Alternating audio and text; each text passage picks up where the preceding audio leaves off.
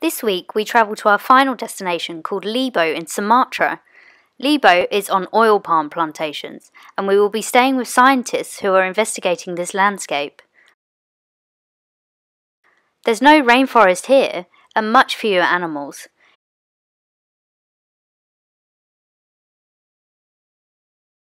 We did see some animals though. Come and see! Here's a shiny beetle, a grasshopper, and a big spider called a nephla. This one's the female. This mound is covering an old tree stumps, and termites would live inside, feeding on the stump. The tree would have once been a great forest tree. Lots can be done to help the animals that live here. Some are even useful to the oil palm growers.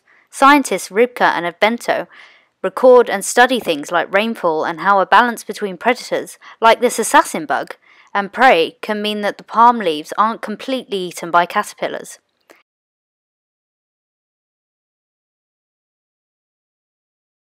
Even the lianas are kept under control here.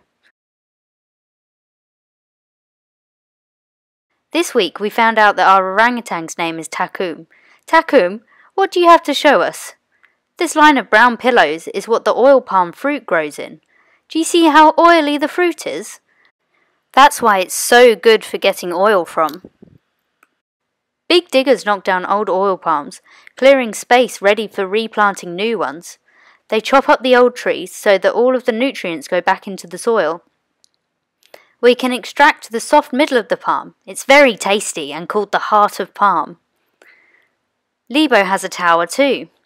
The landscape looks very different from up here. Oil palms as far as the eye can see. Temperatures, wind and light are also recorded here, and scientists can compare these to the same information collected in the rainforest. It's important for us all to understand what is happening to landscapes and habitats when we change them. So Takum, our scientist friends, and I visited some schools in Sumatra, just like we did to St. Luke's School in Cambridge.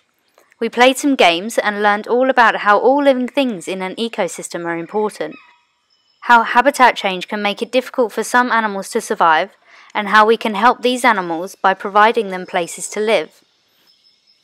Let's see how they got on.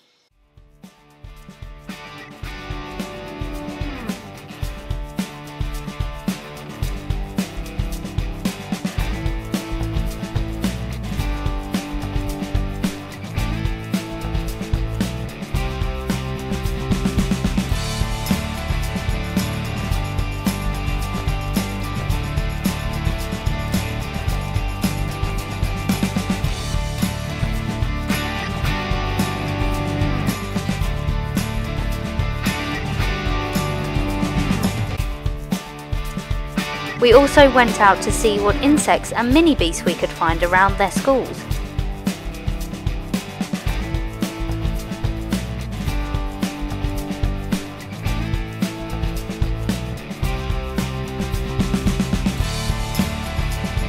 We found lots of butterflies, grasshoppers and shield bugs. We discovered what they were by using our ID sheets too.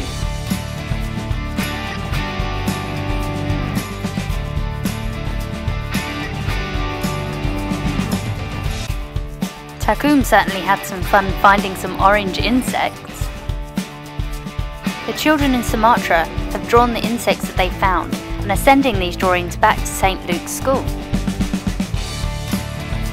They will receive some pictures in return from St. Luke's, and we can see how similar or different our school's insects are. This is our final video from Southeast Asia. Thank you for following our journey. Goodbye!